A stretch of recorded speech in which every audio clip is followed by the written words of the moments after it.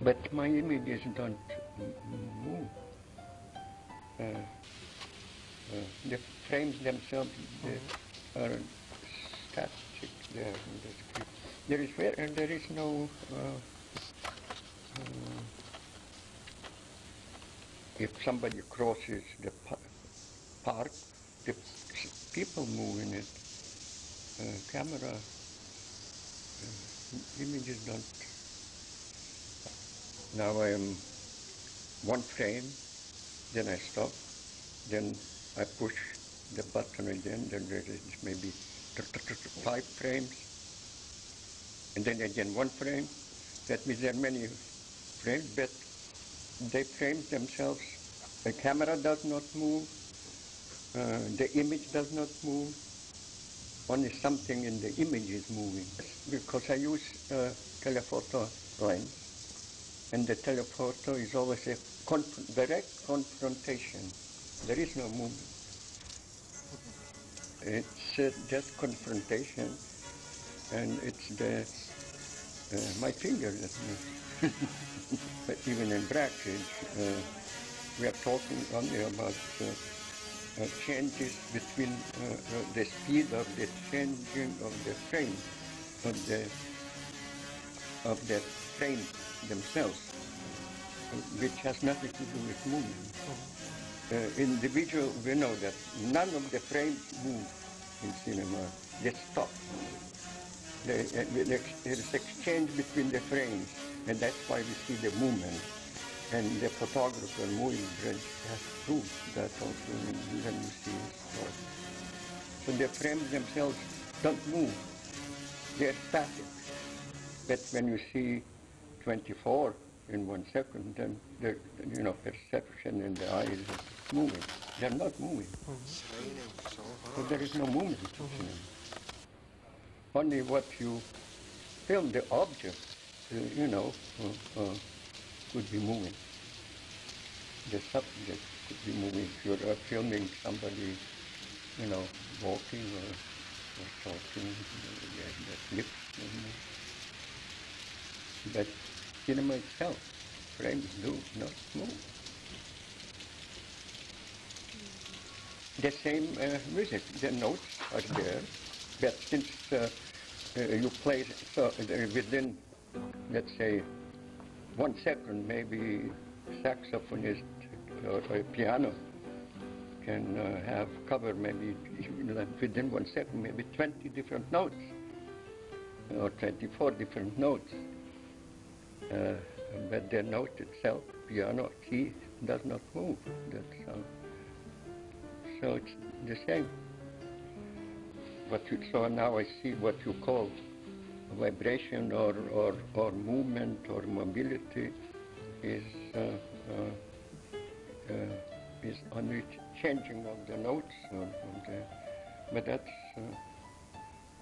not the same as real movement. It's linguistic, nothing physical. No physical movement. It's only you describe linguistically as by language as movement, but that's only talk.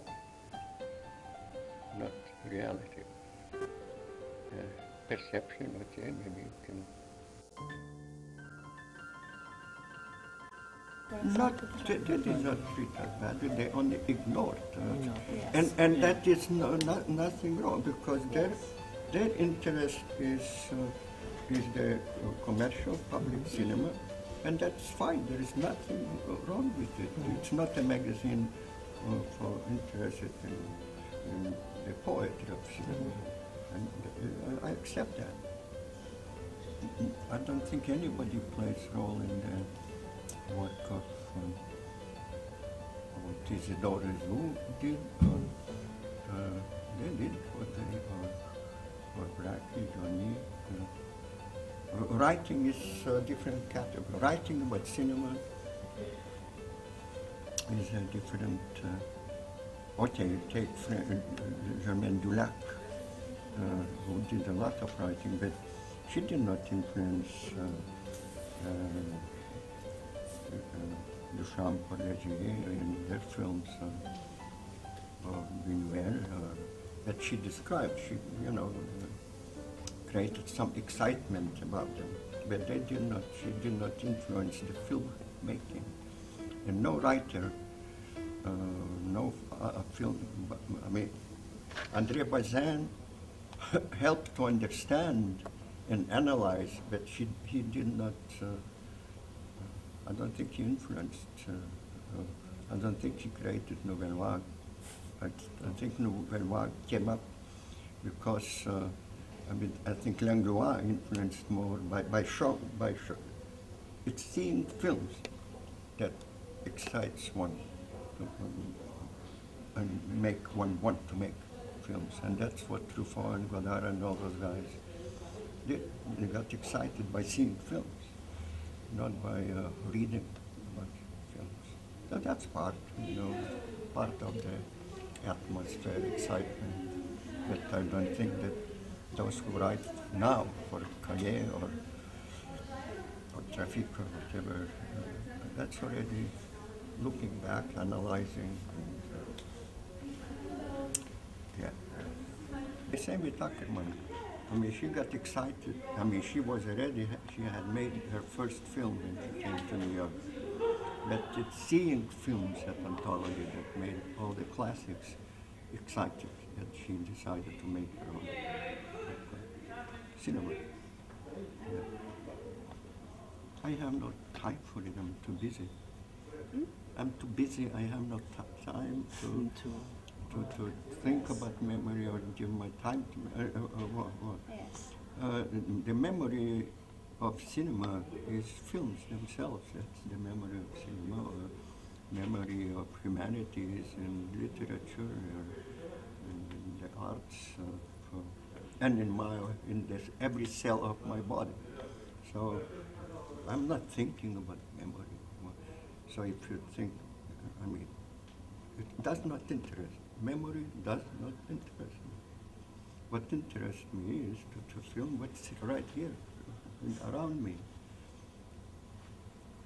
Yeah. Which work with bits of images, with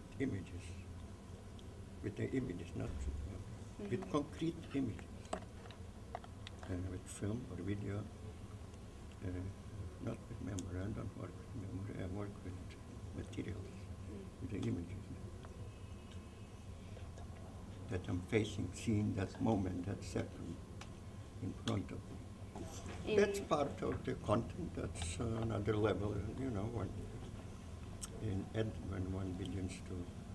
Sometimes the voice. Okay, did you see the letter from Greenpoint? A letter from Green. There, I talk same time. It's not when I was filming with Bolex, which is silent. Then sometimes I decide to talk and parallel to the images to say some, not to make comments about it, what you see, but to put just parallel. It goes parallel, and then I put the two together. And I used to do a lot of audio taping. I always had my Bolex, and I had a tiny Sony cassette in my pocket to tape images. So it's then I put those sounds and those images together. It may be just sounds, or I may decide to talk,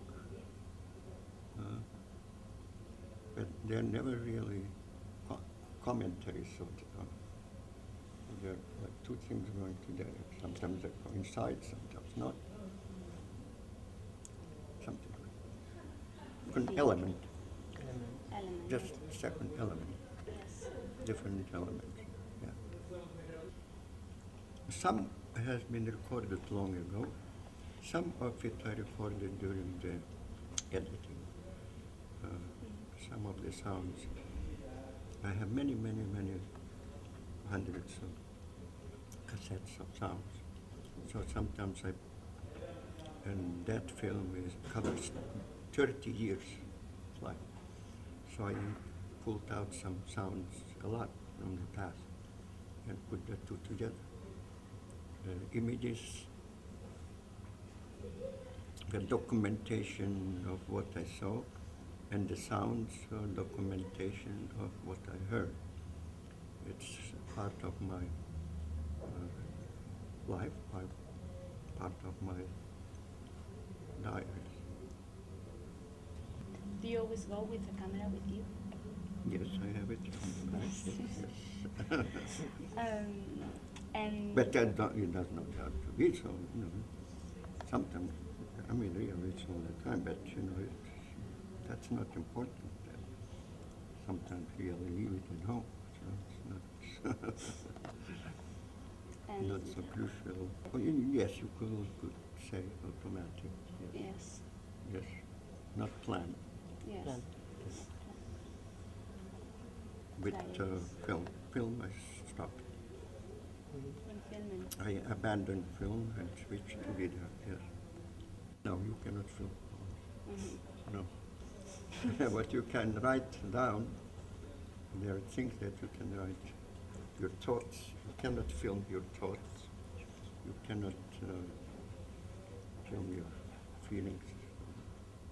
That's different. You can film only what's in front. It's different instrument, different instrument. Bolex, the maximum you can do in Bolex is, I think, 18 seconds. And with my video camera, I can run it for 2 hours. That's the difference. And with my Bolex, I can click and get 1 frame. I cannot do that with video. And some, yes. They may come up with a video that you can do single frame. Or maybe there is, or maybe. You can do it, but it's not so easy. It's easy. No. They may, in a year or 2. In editing, you can do it, you know, but not during filming. There is one more difference. With Bolex, if I see something happening, I take it and immediately start running. With video, until like, first you have to connect. I see something's happening, so I connect. It takes 3, 4, 5 seconds until really the image appears. Except with maybe the camera that Museo has. Yeah.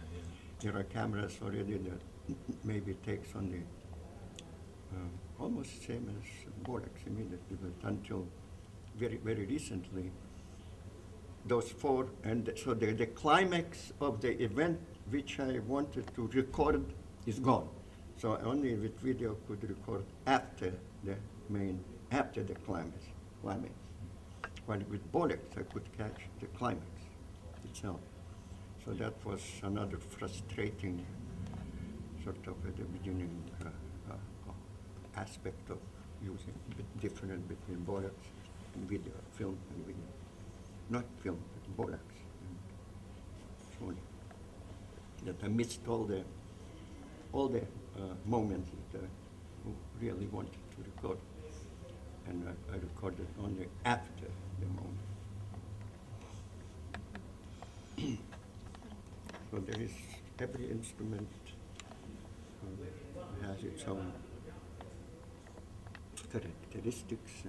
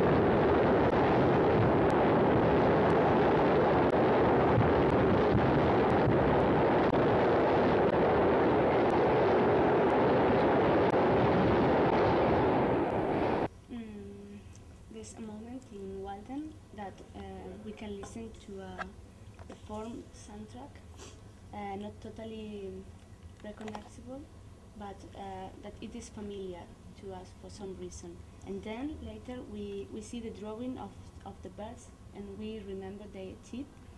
And the same happens later with horses. It seems to be like a travel from the abstract to the figurative, from the sound to the image. It's pure chance. It's not. It's put sound together in image. And I'm not so sure I know what you're talking about. But you mean there is no synchronization? I don't. Yes, we see it like maybe a. With Borax, I never. It does not take sound. So. But we see like a kind of reminiscence in which. It's pure chance. It's not. It was not planned. Okay. No. Maybe there are one or two places where I did that I don't remember. I would have to receive the film. I do not. What I do not play the speed. I use. Yes. Yes. I use the Yes. and again, problem. I use single frame, but I don't use speed. I use individual. I manipulate. Maybe you could say that I play with frames, like musician plays with notes. I mean, sound. But I don't play with speed.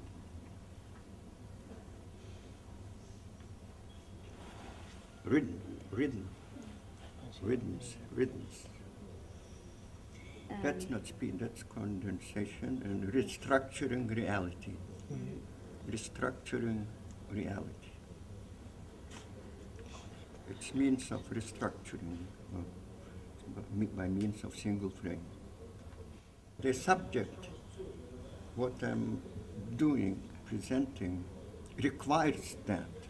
So it's not, I would destroy that subject if I would film it, tape it same way as I taped what I did with Borax. I would just, that content would be lost.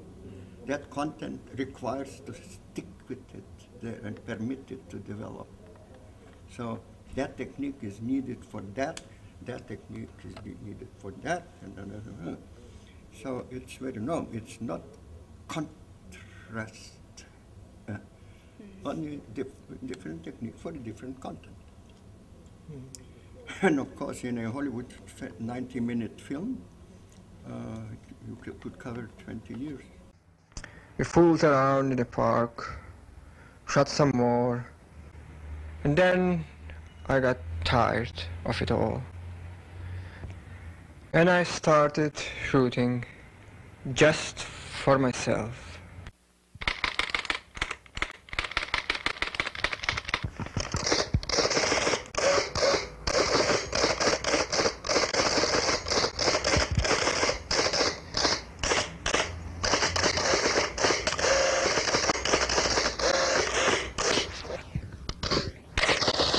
That's what cinema is.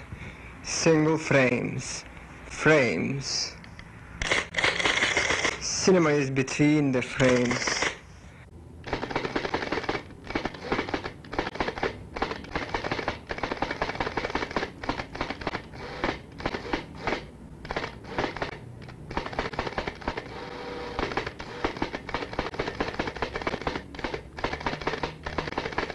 Cinema is